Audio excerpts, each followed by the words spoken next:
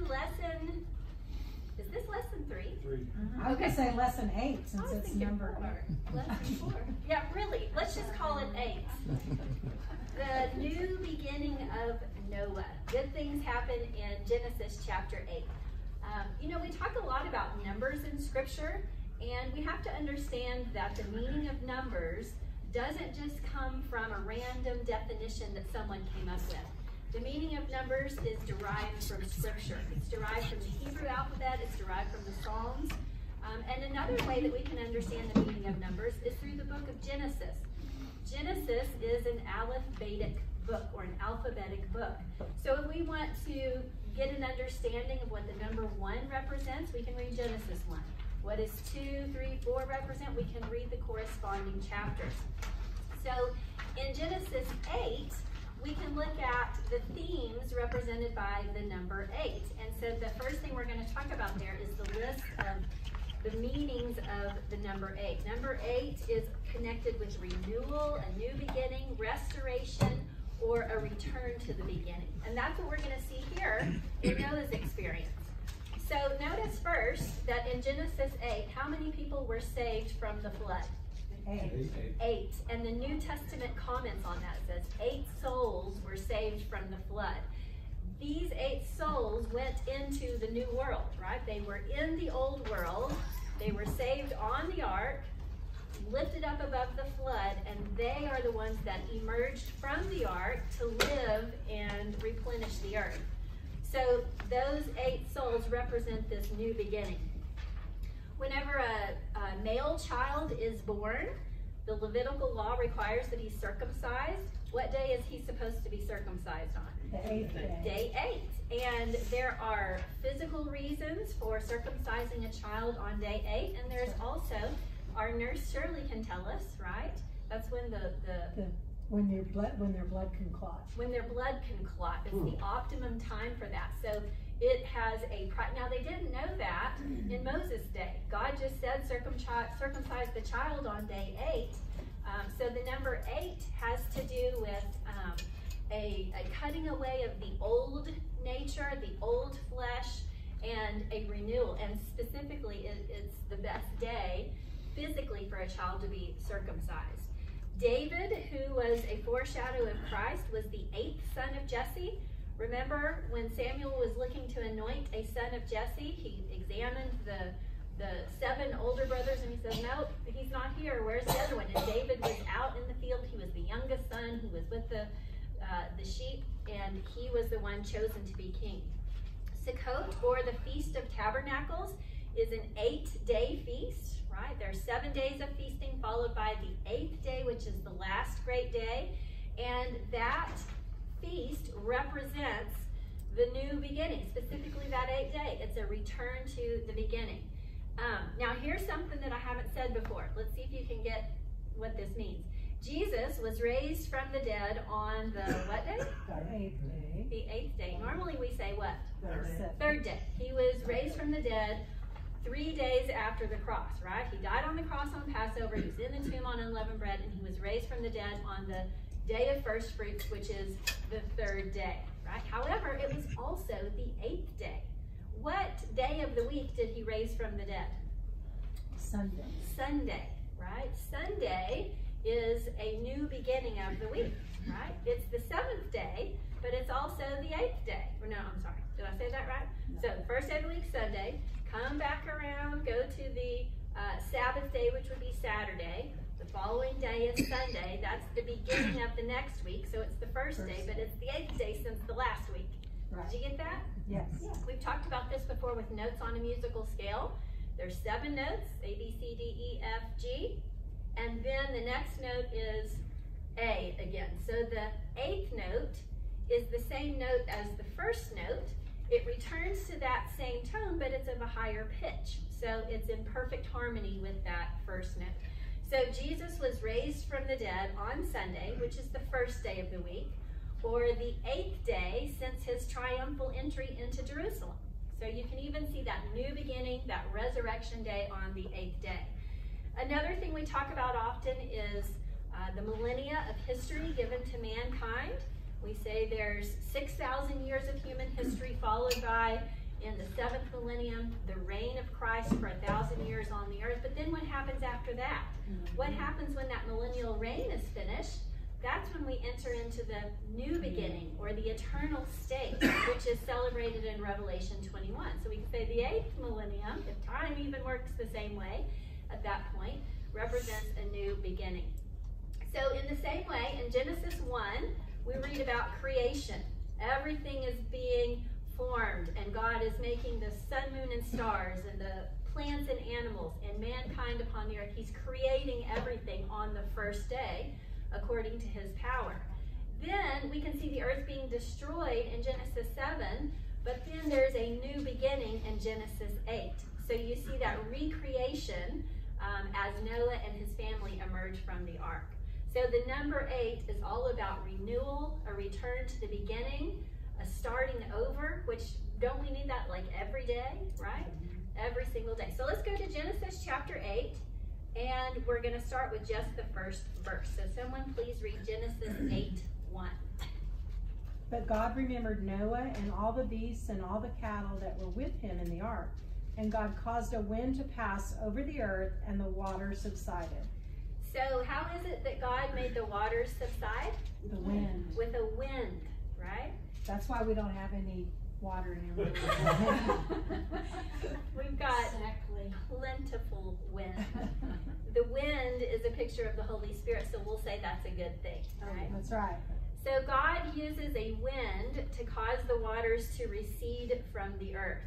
Now, we're talking about Genesis 8 as a new beginning, right? Noah and his family are going to be emerging from this watery destruction into a newly dried earth, and God is using a wind to cause the waters to recede. We go back to Genesis 1, specifically Genesis 1:2. At the beginning, it says, and the earth was without form and void, and darkness was upon the face of the deep.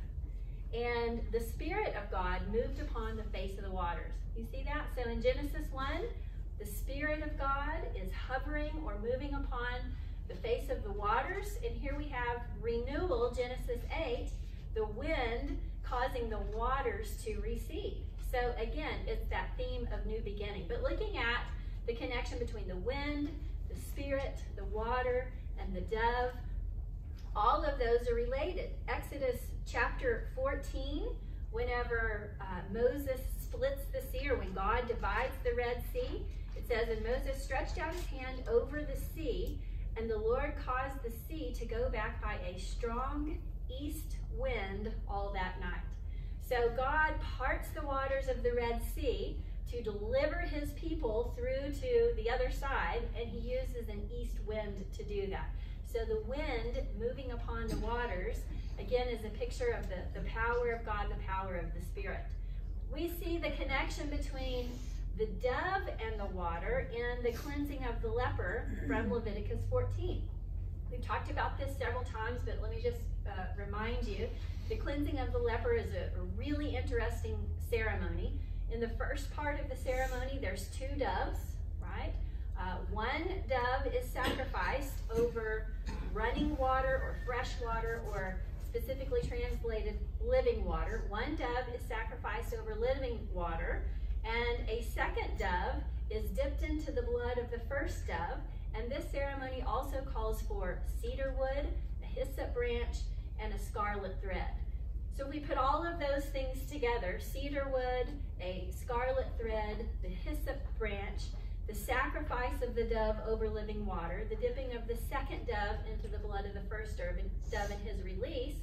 We see the theme of the cross there. But what I want you to think about specifically is the bird over the water. We're talking about the Spirit of God hovering over the waters in Genesis 1 before creation. We're looking at the wind over the waters of the flood as he causes them to recede. And in Leviticus 14, reading the bold, then the priest shall command that one of the birds be slaughtered over fresh water in a clay pot. And he is to take the live bird together with the cedar wood, scarlet yarn, and hyssop, and dip them into the blood of the bird that was slaughtered over the fresh water. The dove is a picture of the Holy Spirit, as we'll confirm with some other scriptures here. But a dove being slaughtered over the water is another picture of the Holy Spirit hovering over the waters. And the second dove is dipped into the blood of the first dove and then released. So oftentimes when the Spirit is being communicated, it's done so as wind over water, or a dove over water, or a bird over water. Jonah chapter 1 verse 15. Let's see if you can see the connection here. It says, "At this they picked up Jonah and threw him into the sea, and the raging sea grew calm." How does that relate to the Spirit of God, or the wind, or a dove over the water? Anybody remember that little piece of trivia? So remember the wind was whipping up the ocean. Absolutely, yeah. And they threw Jonah over because he disobeyed God, and when they threw him over, then it pacified the water. Yes, that's a really good answer. I didn't even think about that. So good point. The wind was churning up the waters, causing the storm whenever they threw Jonah over. But also, Jonah in Hebrew means what? Dove. Oh, dove. Yonah. There's no j in Hebrew. Yonah. It means dove. His name literally means dove. So as the wind is churning up the waters of the storm, and they throw, just imagine for a minute like a freeze frame, they throw Jonah into the sea that's churned up by the waters, and just for a minute the dove is over the water. And the dove, Jonah, causes the waters to be still. So in the same way that the cleansing of the leper ceremony causes that new beginning, that clean flesh for the leper, Jonah thrown into the sea solves the problem, right? The sailors were saved. They were spared from the sea as Jonah goes out over the water. And most importantly, Matthew 3:16. Here's how we really understand that the dove in Scripture is a picture of the Holy Spirit. Matthew 3:16. "As soon as Jesus was baptized, he went up out of the water. Suddenly the heavens were opened, and he saw the Spirit of God descending like a dove and resting on him." So imagine Jesus coming up out of the water, and the Spirit of God descends like a dove over him and over the water. So again, you see the dove, the Spirit of God, hovering over the waters, just like in Genesis chapter 1, and in the same way that the wind is driving back the floodwaters in Genesis chapter 8. The Spirit of God hovering over the waters. And then finally, you can even see this in John 6:12, when they had rowed about 25 or 30 furlongs, they see Jesus walking on the sea and drawing nigh unto the ship, and they were afraid. So Jesus is walking out on the water. Jesus was full of the Holy Spirit, and he is hovering or walking upon the water. So the wind driving back the water of the flood, which, by the way, the water of the flood buried the sin. Remember, the Nephilim, the wicked men, the violent men, they were buried in the flood and cleansed away. And Noah and his family were delivered, and they emerge out into a new beginning. So we're going to see the theme of baptism here. In the ark, we see the cross. In the flood, we see the baptism. And after the flood, we see the wind over the water, and we know Noah's going to release a dove here in a little bit in the rest of the chapter. We see the presence of the Spirit. So even in the story of the ark, God is teaching us about Jesus, his birth, life, his death on the cross, his burial, his resurrection, his ascension, what he did for us, that we may be sanctified and set apart as holy as well. So that's verse 1, right? Let's read in Genesis chapter 8, verses 2 through 6. Now the springs of the deep and the floodgates of the heavens had been closed, and the rain had stopped falling from the sky. The water receded steadily from the earth. At the end of the 150 days, the water had gone down, and on the 17th day of the 7th month, the ark came to rest on the mountains of Ararat.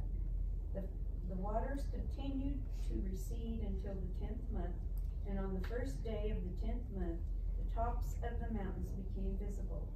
After 40 days, Noah opened up a window he had made in the ark. Okay, So in addition to the wind passing over the earth, causing the waters to assuage, how was the water restrained? The fountains of the deep were closed and the floodgates of the sky were closed. Right, the fountains of the deep were closed and the floodgates of the sky were closed. So you can hear the water that came up from below and the water that came down from above. That's stopped and restrained, so the water is no longer coming upon the earth. Right? Wanda can sing, the flood came up, the rain came down. Right? So the judgment from beneath, the judgment from above, the waters that were used to create the flood, those are stopped and restrained. Now, again, we're looking at a new beginning here in Genesis chapter 8. This is recreation. If we go back to creation in Genesis chapter 1, remember on day 2 of creation, God separated the waters above from the waters below. It's almost like he knew what was coming and he was planning for it, right? He was reserving those waters for the judgment that was to come. And even Job talks about that, the book of Job. Have you seen the storehouses of hail that the Lord reserves for the time of judgment? And we read about hail like fire mingled with blood in the book of Revelation. So those judgments are reserved for a specific time. But on day 2, God separated the waters above from the waters below.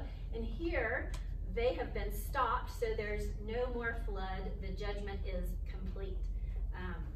And again, that reminds us of day 2 of creation. At the end of 150 days, it says the waters were abated. 150 days, if we use a 30-day month, a 30-day prophetic month, which is usually the conversion factor in prophecies like Daniel's 70 weeks or the 1,260 days of Revelation. 30 days makes a month. So 150 days would be 5 months, right? What other major trial in the Bible is over at the end of 150 days? Remember this one? No, I don't know. Sierra, help us out here. She's like, who, me? Revelation 9, it's on your notes.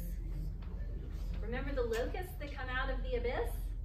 How long are they permitted to torment those that don't have the seal of God? 5 months. Remember that? So here we have a judgment referring to 150 days with the waters in Genesis 1. At the end of the Bible in Revelation, we've got the judgment from the locusts, which come up out of the abyss and down onto the earth. They're given 150 days or 5 months to torment the men that do not have the seal of God or that protection on their forehead. Christian? In Africa, they're facing the worst locust problem that they've ever seen before right now. Yes. It's so bad, like they can't, it's like dense fog. Like they can't see more than 6 inches in front of them or something. Oh, wow, I didn't know that. Yeah. Have y'all seen the pictures? I have not. Yes, it's crazy. And they're decimating the crops, which means that a large population of people have their food supply being threatened. The locusts, in combination with the peace plan, in combination with the coronavirus, the fires, the earthquakes in the Bahamas last week, all of those things happening at once. You can see we've been talking about birth pangs for a long time. I can hear Phil sitting in the back row saying, this is the birth pangs, right? They're getting closer together and they're getting more intense. I mean, it's just normal to hear that on the news now. Oh, there's an earthquake here. There's a volcano here. Coronavirus is breaking out. Zika virus, MERS, SARS, you know, it's just common news nowadays. And so the birth pangs that Jesus describes in Matthew 24 are getting closer and closer together and getting more intense over time. Jim? Kind of in line with what he said, the vultures over there had 1 egg a year forever. And right now they're saying they're hatching 3, 4, 5 eggs at a time. Wow.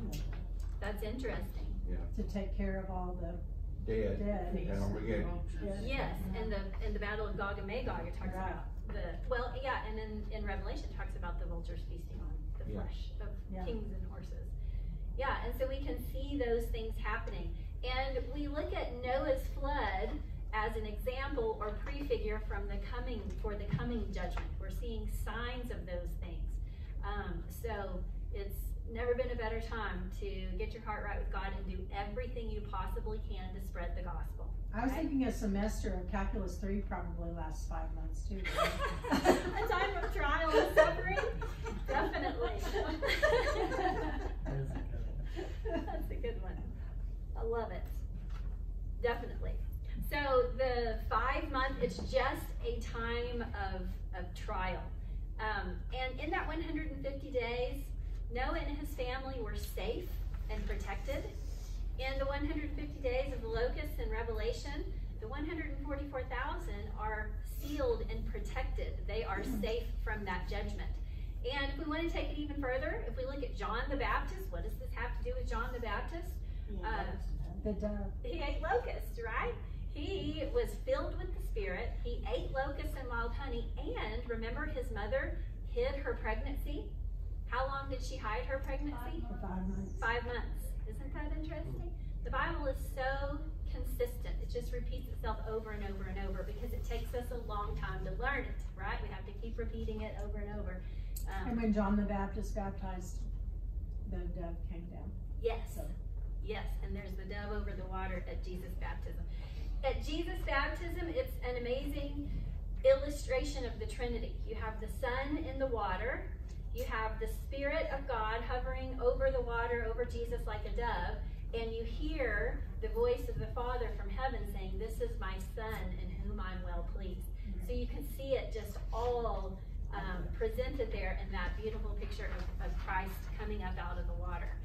And I was listening to Derek Gilbert. I don't know if y'all listen to him or not. He's a teacher on YouTube. He's on Skywatch TV, and he was explaining that every time a believer is baptized, every time a believer goes under the water and emerges up out of the water, it's a testimony proclaiming to, remember, the flood was a judgment on the fallen angels for what they did with the Nephilim. It's proclaiming to them, we are coming up out of the water, right? We are making it through this judgment. The baptism is the flood is a picture of baptism, and a believer emerges from underneath that water, like Jesus emerged from that water, into that new life, into, like we say at our church, buried with Christ in baptism, raised to walk a new life, right? Walking into that new beginning. Now, you ready for some time trivia? Sure. When did the ark come to rest? This is chapter 8, verse 4. The 7th month, the 17th day. 17th day of the 7th month. Okay, the 7th month is going to be springtime, right? How do we get that? Well, if we fast forward to Exodus during the Passover, right? Whenever God delivered Israel out of Egypt on the Passover, he said, this is going to be the beginning of months for you. Previously, it was the 7th month. God made a change and he said, this is going to be the 1st month. This is the new beginning for you as you emerge from Egypt, pass through the Red Sea, and head towards the Promised Land. So the 7th month that's referred to in Genesis for the flood is actually in the springtime, during the time of Passover. It's the month of Nisan. What happens on Nisan 17? What's the 17th day of the 1st month on the religious calendar? Do we know? Is it Tabernacles? Passover, unleavened bread, first fruits, right? Passover is the 14th day. The first fruits is the 17th of Nisan. So you can look on your little calendar there, right? So Nisan 1, up here, that's the 1st month. This is the month that's being referred to in Genesis as the 7th month. Okay, so let's consider the implications of this. The ark comes to rest in the 7th month, the 17th day of the month, as described by Genesis. Later in Exodus, God says the 7th month is now going to be your 1st month. That allows us to make the connection that the ark comes to rest on the day of first fruits. Do you see how important that is? The ark makes it through the judgment of the flood and comes to rest on the day of first fruits. What's important about the 17th day of Nisan? Well, of course, the ark comes to rest on Mount Ararat. Some theologians say that that was also the day that Moses parts the Red Sea. I'm unsure about the timing there. I don't know if they made it out and got it through the sea in 3 days, but some suggest that. This is the Feast of Firstfruits. This also is the day that the Israelites first eat the fruit of the promised land after crossing Jordan. Okay, so remember, Israel under Joshua is getting ready to go into the promised land. It's just before the Battle of Jericho, and God splits the water and brings them through the water. And then on the day of Firstfruits, the day of unleavened bread is when the manna stops. And then on the day of Firstfruits, they eat the first meal from the grain of the promised land. So on the day of Firstfruits. And then they go in and they take Jericho. Okay, so there's that pattern there.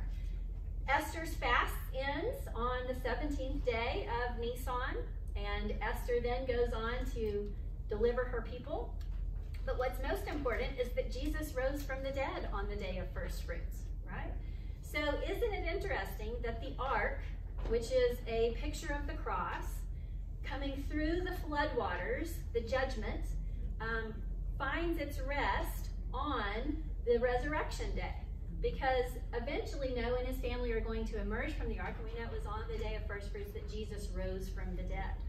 I also think it's fascinating if we go back to the beginning, Genesis chapter 1, on day 3, what happens? God gathers the water and makes the dry land. And on that dry land, he causes vegetation to grow. And we've talked about the rock, the land coming up out from the water as a picture of resurrection. And Noah's Ark comes to rest on Mount Ararat because it had been exposed from underneath the waters of the flood.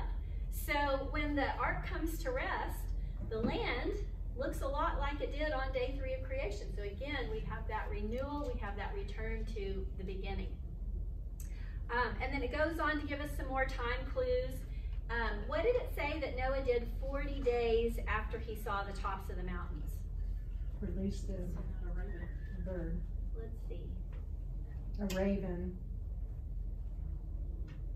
He opened the window of the ark. There we go. Sent Verse out 6. a raven. He opened up the window of the ark, right? Verse 6. It came to pass at the end of 40 days that Noah opened the window of the ark, which he had made. So there was a window in the top of the ark. He opened it up 40 days after they saw the tops of the mountains, right? Well, what happened 40 days after Jesus' resurrection? He ascended, right? They had to open a window for him to go up through, right? So I think that's also very interesting. So let's read about the raven and the dove. Genesis chapter 8, I need a reader for verses 7 through 12. And sent out a raven, and it kept flying back and forth until the waters had dried up from the earth. Then he sent out a dove to see if the water had receded from the surface of the ground. But the dove could find nowhere to perch because there was water all over the surface of the earth. So it returned to Noah in the ark. He reached out his hand and took the dove and brought it back to himself in the ark. He waited 7 more days and again set out the dove from the ark. When the dove returned to him in the evening, there in its beak was a freshly plucked olive leaf. Then Noah knew that the water had receded from the earth. He waited 7 more days and sent the dove out again, but this time it did not return to him. Okay, so Noah opens up the window and he sends out the raven, and it doesn't return. And then he sends out the dove 3 times over, right? And the 3rd time it finally leaves. But again, there's that picture as he releases the dove over the water. And the waters of the flood are like the picture of the waters of baptism, and you've got the dove over that like we saw at Jesus' baptism. But let's talk a minute about the raven. Noah opens up the window and he sends out a raven first. According to the law, do you know, is a raven a clean or an unclean bird? Unclean. Unclean. It eats carrion, right? It feasts on the flesh of the dead. So the law classifies the raven as an unclean bird. And we know God told Noah, bring clean and unclean onto the ark. Whenever he releases the raven, what does it do? It just flies to and fro, right? It doesn't have a place to rest. It just flies to and fro, but we're not told that that raven ever returns. If we think about this, it's similar to Cain. We're going to contrast the carnal nature from the new spiritual nature. If we look at Cain, after he murdered his brother Abel, what was his punishment? To wander. To wander. He had to leave.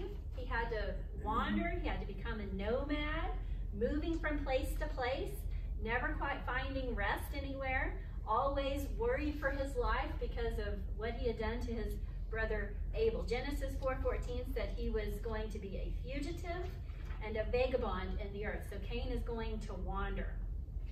John teaches us in the New Testament that we should love one another and not live according to our old carnal natures. 1 John 3:12 says, not as Cain, who was of that wicked one and slew his brother. So Cain was wicked. His punishment was to wander restlessly as a nomad, a fugitive, and a vagabond. And we can see that in the symbolism of the raven. It's released and it flies to and fro without any rest. Again, we're considering the flood as a type of baptism. And so what that raven represents is the old nature leaving, that carnal nature and fleshly nature leaving and going away permanently after baptism. Peter teaches about this in 1 Peter 3:18-21. He says, for Christ also hath once suffered for sins, the just for the unjust, that he might bring us to God, being put to death in the flesh, but quickened by the Spirit, by which also he went and preached unto the spirits in prison, which sometime were disobedient, when once the long suffering of God waited in the days of Noah while the ark was preparing, wherein few, that is 8 souls, were saved by water. The like figure, now figure means example, foreshadow, type. The flood is a figure whereunto even baptism doth also now save us.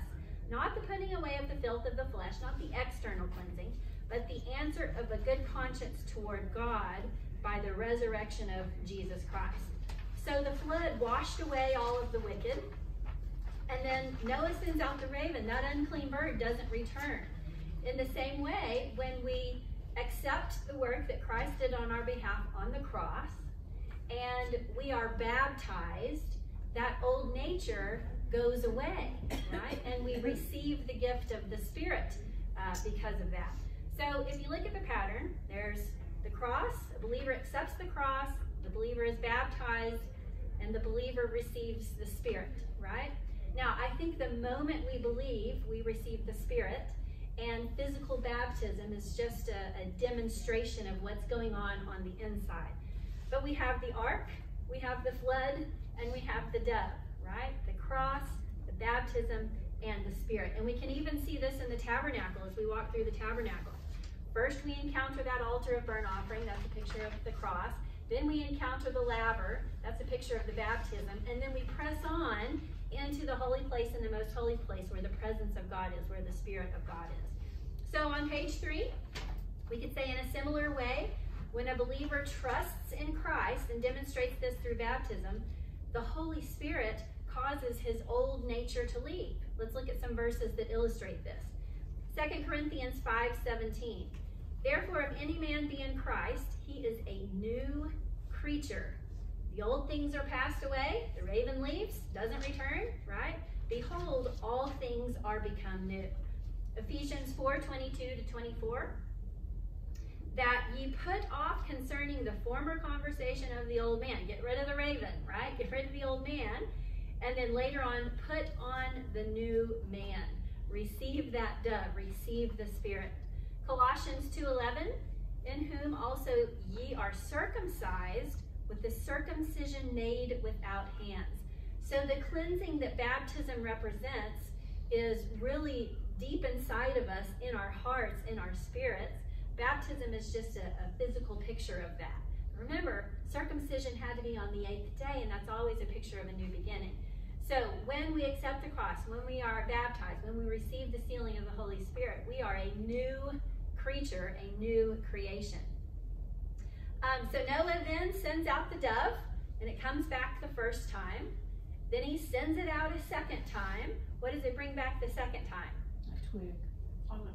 The twig, branch. the olive leaf, right? It probably had olives on it. So he brings back the branch of the olive tree, and then he sends it out the third time, and it doesn't return. What does the olive leaf represent? Land. Renewal, yeah. Or Renewal? vegetation. Like if you see it on the flag of a country or something like that, what does it represent? Peace. Peace. This is where it comes from, right? Peace. The olive branch. And the olive branch, right? Extend the olive branch, right? The dove, which is a picture of the Holy Spirit, brings that olive branch. The Spirit is what brings us the peace. And if we look at the olives, the way that the oil is extracted is by crushing the olive, right? When Jesus was crushed on the cross, he then later gives his Spirit. He gives us the oil of his Spirit because of his crushing. And think about Galatians 5:22. The fruit of the Spirit is love, joy, peace. So we see that dove, a picture of the Holy Spirit, bringing the olive branch back into the ark, saying, you are at peace. The old nature is gone. When the Spirit comes, that's when we have the peace with God, and all of the other fruits of the Spirit. We know Jesus is the Prince of Peace. Now, I've thought about this a lot, and I don't really know the answer, so I'll ask you, and then I'll give you a hypothesis. Is there any significance to the dove being released 3 times? I mean, there's time clues. He releases it, he waits a certain amount of time, he releases it again. The giving of the dove, or the sending out of the dove 3 times. What do you think? Third time's a charm. That's where that comes from. Jesus was Third the tomb time's a for charm. 3 days. Oh, yeah. Father, Son, and Holy Spirit. The Trinity. That's a good one. Representative of the Trinity. Those are all good answers. Absolutely. This is kind of off to the side a little bit, but I was thinking about the raven. When it released the raven, he flew back and forth. They kicked Satan out of heaven. What did he do? Wandered back and forth on the earth, wreaking havoc. And if you know anything about ravens, that's all they do is wreak havoc. Wow. Good point. Yeah. Yeah. And ravens are really smart. Yes, they are. And wise and And so is Satan. Tricky. yes. Believe me. Tricky. Yes. Cunning and Hard to kill. witty. Yeah. Feasting on dead things. Yeah, really good point. So I was thinking about the dove. If we think about God sending out his Spirit, of course, the moment a believer comes to Christ and confesses with their mouth that Jesus is the Lord, believes in their heart that God raised him from the dead, they are saved. And to be saved means to be sealed by the Holy Spirit. And that happens at various times a day, every day. But there are 3 distinct events in Scripture that are really set apart that mark the giving of the Spirit. The first one, I think, is at Jesus' baptism. We see the presence of the dove over Jesus, and Jesus is the first fruits of all creation. He is the firstborn from among the dead. The second major event that we can think about as the outpouring of the Spirit is at Pentecost. Jesus ascends. 10 days later, he gives his Spirit at Pentecost. They are the first fruits of the wheat harvest, right? The first fruits of the church. And then a third time in the book of Revelation, the pouring out of the Spirit on the 144,000. They are sealed in their foreheads. The 144,000 are the first fruits of the fruit harvest or the grape harvest. So you can even see those distinct events of marking the pouring out of the Spirit at the times of the first fruits. So Jesus, church at Pentecost, and the 144,000. Now, I don't think just because you weren't there on that day, you're prevented from receiving the Spirit. It's just those are marking the first fruits of the harvest. So Noah sending out the dove 3 times may be related to that. But the prophets talk about the former rain and the latter rain. Joel talks about pouring out his Spirit on all flesh in the latter days. And again, there are distinct events that commemorate that. When Noah removes the covering, what do you think he saw? So he opened the window first, he sends out the birds, and then he removes the whole covering of the ark. When he removes the covering, what did he see? Sunshine and sky. Yes, sunshine. And it was a different sky. Right. Because of the rain now. Right. Because of the rain, it looked different. It was blue. Yeah, if you've ever heard of the canopy theory, that why did men live so long, is because it was like a greenhouse, because there was that layer of moisture, and that was released on the earth during the flood, so it looked different. You know, when we were talking about the new things that started after that, think about science and the hydrologic circle. That had never happened before. Cycle, rather.